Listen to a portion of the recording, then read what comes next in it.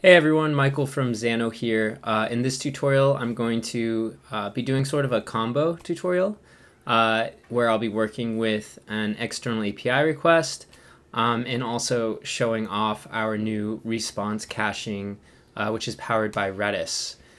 So you'll get to kind of see both things, which is a very real use case. Let's face it, most applications work with third-party services or external APIs. And sometimes we are hitting external APIs with large payloads that might not be changing a lot. And because it's a large payload, maybe the response time isn't the best. So we can implement data caching or response caching in this case in order to really speed up those response times because we're storing that data on memory. So today I'm going to be working with this Star Wars API, and you can find it at swapi.dev. It's just kind of a fun one. It has different things like people, planets, movies, etc. in the Star Wars galaxy. So I'm going to be working with the planet one. As you can see here, it gives me this base URL, and then I can do /planets. To get all the planets. So I'm going to go ahead and copy this.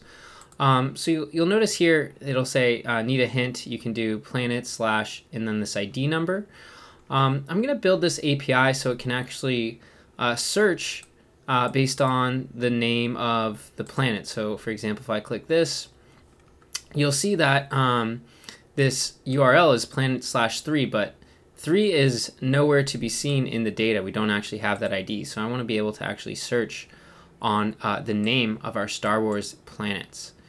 So I'm going to build that. And because we're hitting this external API, maybe it takes a second to call that API. So I'm going to implement response caching once I complete this to even make those response times even quicker. So first, I'm going to jump to my functions, and I'm going to create this API endpoint in a custom function.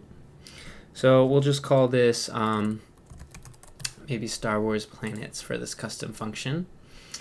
In my function stack, I'm going to open it up and go to my external API request. And I'm going to paste that base URL in and then say planets here. And luckily with this Star Wars API, we know there's really no other parameters. It's a pretty simple, straightforward one, so we don't have to actually add in any parameters with the set filter or any headers with the push filter. The method is a get, so I can just go ahead and save that. So you'll notice here, I'll go ahead and run this. And naturally, it takes a second. And you can see we get this big payload back, right? So we have request, then our response. Looks like we have headers in here, result, and then results. And it looks like this right here is actually the data I want, this object array of each planet.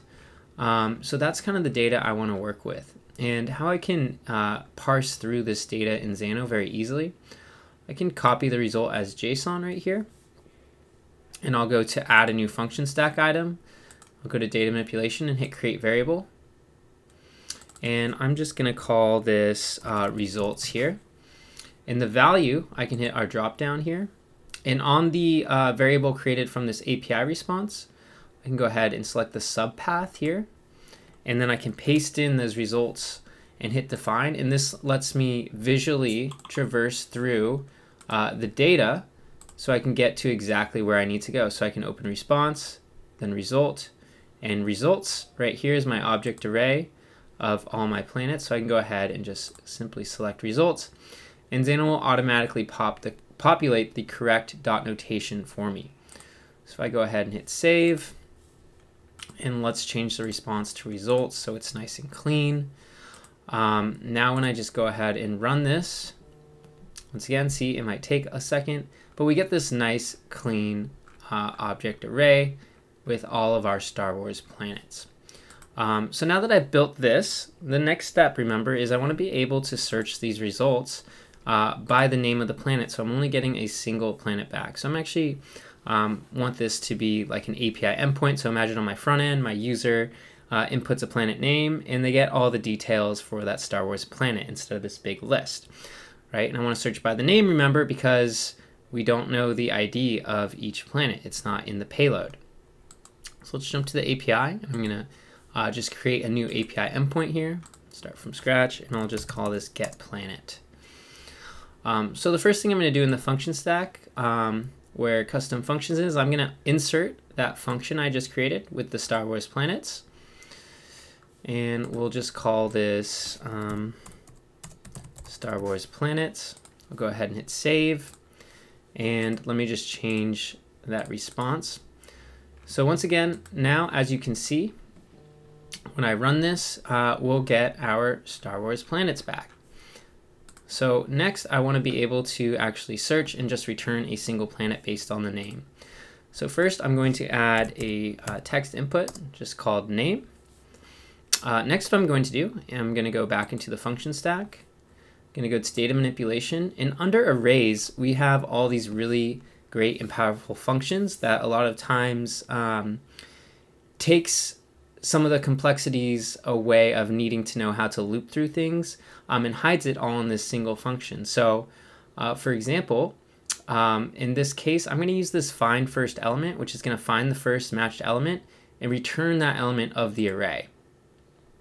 So normally you'd have to go ahead and loop through this, but these functions are super powerful and very useful when dealing with arrays. So find first element. So I'll find the first element matching the custom expression.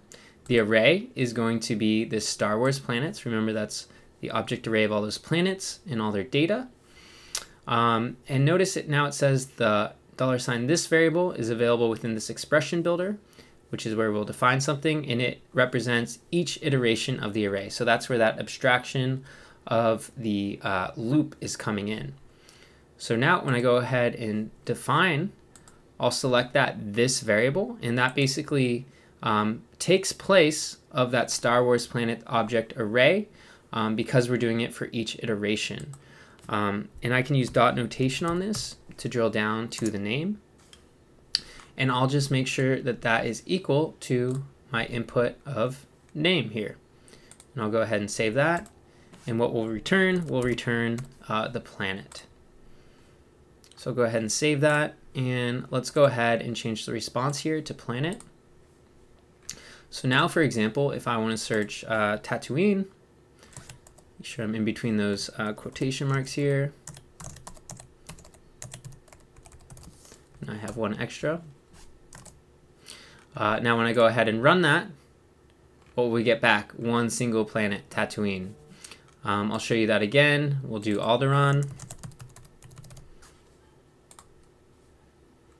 And once again, we get one single planet. So that's a pretty cool way how you can just manipulate the data from external sources to get it exactly how we want it or even transform it.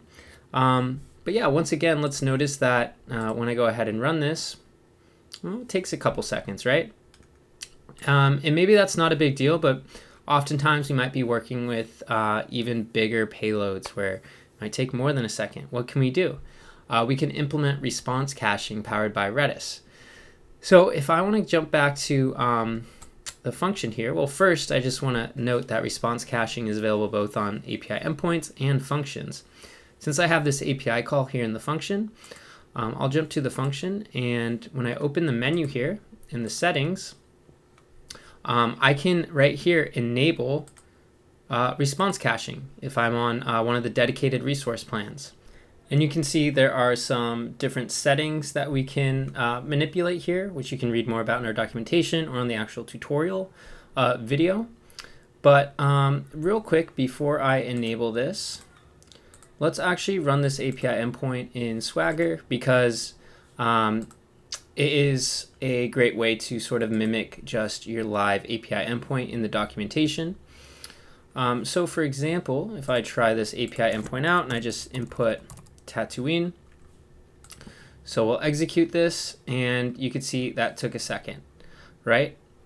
So we'll just do that again, and just took a second. So let's go ahead and on that function, let's actually enable that response time, that response caching. So we'll enable this. I'll hit save. This function is now saved. Now the first time we do this, already a lot quicker. You can see that response time is pretty much instantaneous. And we can look in just the Swagger documentation. I'm sorry. So if you do your data caching on the API level, so just on the API,